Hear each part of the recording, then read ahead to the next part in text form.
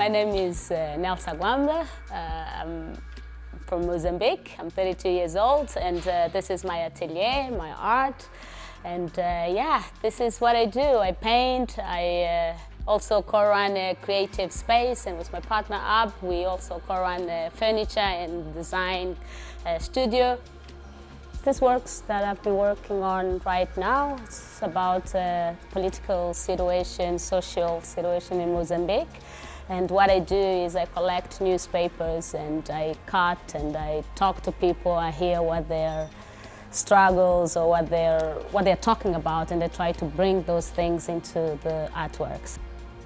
And I cut like the headlines or play around with words and make my I don't know, the headline that I wish it could be the reality in a way. So I have some bright colors that also shows a little bit of that bright side of Mozambique, but also some darkish things that we are not great. We're still one of the poorest nations in the world.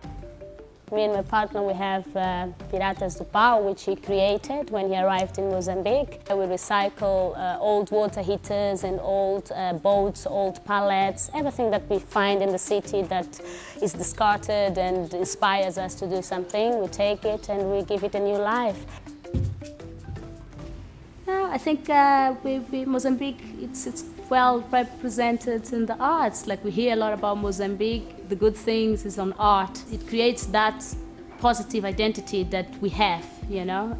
So yes, the art scene of Mozambique is still very small, but we have some people that represent it proudly, and we have also a younger generation trying to open their own spaces right now.